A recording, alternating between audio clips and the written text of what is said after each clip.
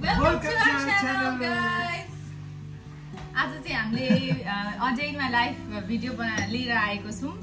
आज चाहिँ कति अप्रिल पुरो 4th of April अनि हाम्रो दुई जना के आज अनि आज जस्ट डुइङ होम स्टफ हैन, होम हाउसहोल्ड वर्क अनि कुकिङ एन्ड अल अनि सिम्पल भिडियो हुनेवाला छ। धेरै भइसकेको थियो क्या भिडियो नबनाएको पनि, अनि मलाई कस्तो भिडियो बनाउन मन लागेको छ। अनि म चाहिँ अहिले कफी खाइरहेको छु। Sandeep चाहिँ breakfast खाएर he's gonna go to gym now. I'm gonna go to my garden. मेरो चाहिँ जिम गार्डनमा हुन्छ है गाइस। ए के हो त्यस्तो? यस्तो ब्रान्ड बारी सफा गरेको। यो चाहिँ पुरानो फर्सीहरू थियो अनि यहीँ सुक्नलाई राखेको, अनि यो फेरि हामीले बारीमा युज गर्न मिल्छ नि त सुकेपछि, त्यही भएर यहीँ राखेको। प्लान्ट्सहरू आजकल चाहिँ म धेरै इन्डोर प्लान्ट्सहरू एड गरिरहेको छैन, किनभने मलाई चाहिँ आजकल आउटडोर त्यो भेजिटेबल गार्डनिङमा चाहिँ इन्ट्रेस्ट जागेको छ क्या, इन्डोर प्लान्ट्स बेसी लाउनु भन्दा पनि। त्यही हो। अनि यो चाहिँ मेरो my current favourite monstera plant. It's so big के, हेर्नु न कस्तो ठुलो भएको छ।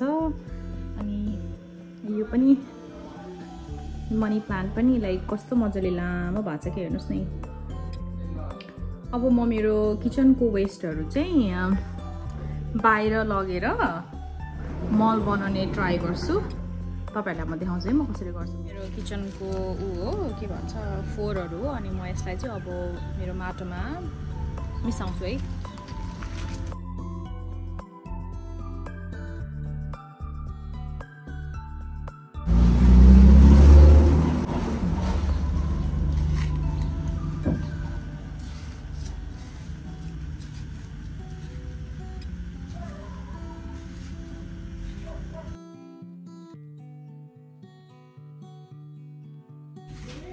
Yo,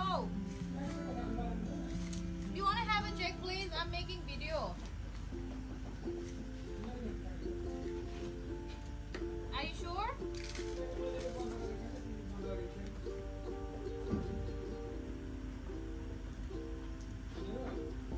Yeah. Are you going with Dilip Bhai? Have fun. We're gonna go to swimming at around 1 or 2 o'clock after having lunch.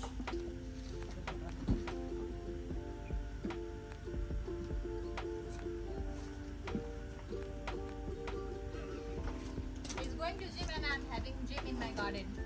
Good.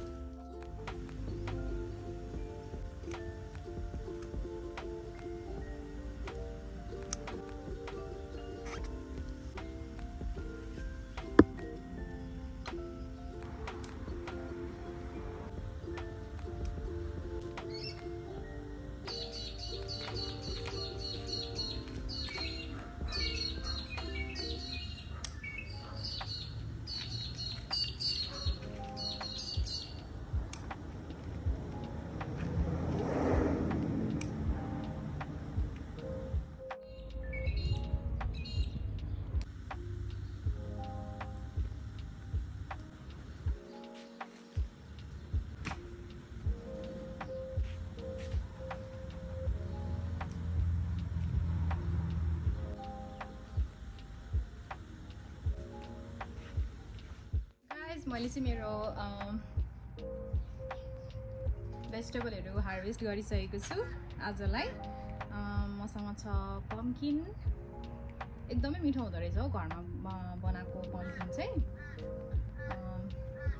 Try गरिसकेको हो। यो चाहिँ मेरो 3rd 4th हार्भेस्ट हो, अनि कस्तो मिठो हुन्छ क्या यो, लाइक किनेको भन्दा नि अर्कै मिठो खालको कि। अनि मेरो अर्को मसँग करेला, मैले फर्स्ट टाइम रोपेको थिएँ करेला योपालि, तर कस्तो राम्रो आएको कि। यो चाहिँ भुटानको सिड्स रहेछ, बनिङ्सबाट किनेको थिएँ मैले।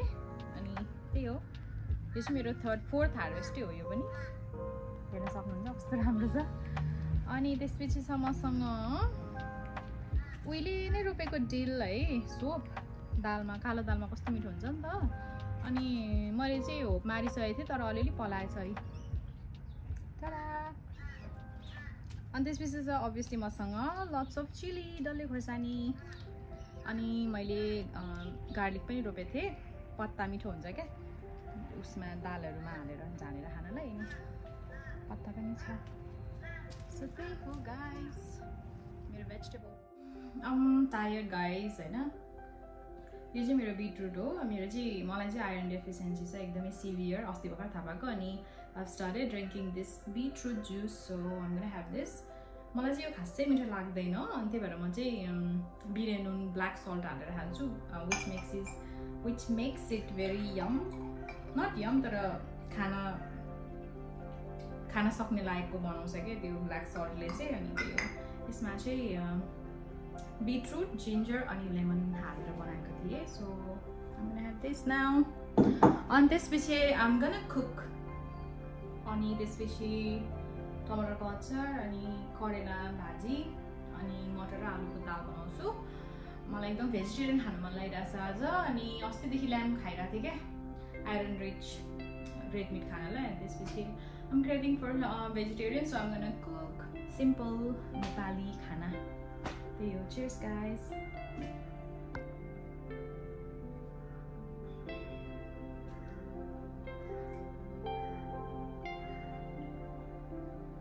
I'm taking tablets as well but I'm trying to increase my iron intake from the food as well so they were higher so it's not yum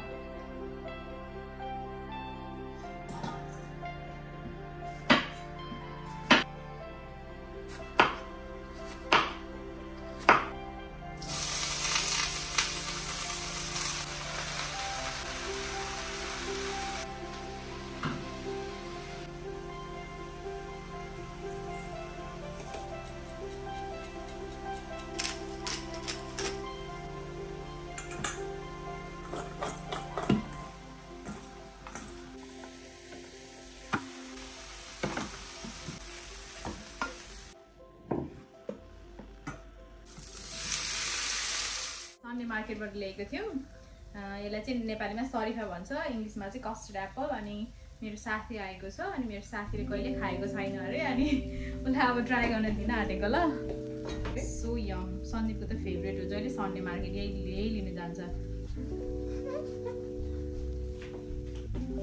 so guys यस्तो हुन्छ भित्र चाहिँ नेपालमा यो एकदम पपुलर थियो पहिला यो अहिले पुरा मन पर्छ सानोमा पुरा खान्दिन के हामी गुलियो हुन्छ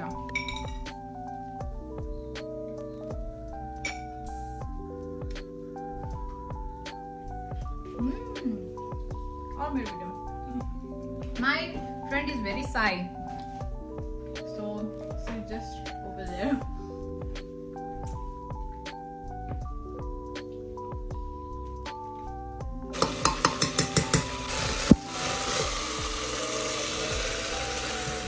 वेदर चाहिँ एकदमै राम्रो छ क्लियर छ अनि त्यस्तो धेरै गर्मी पनि छैन एन्ड अफ द समर भइरहेछ नि त अहिले अनि त्यही हो गाइस अब चाहिँ हामी खाना खान आँटेको हो चट्टा लाएर भेजिटेरियन खाना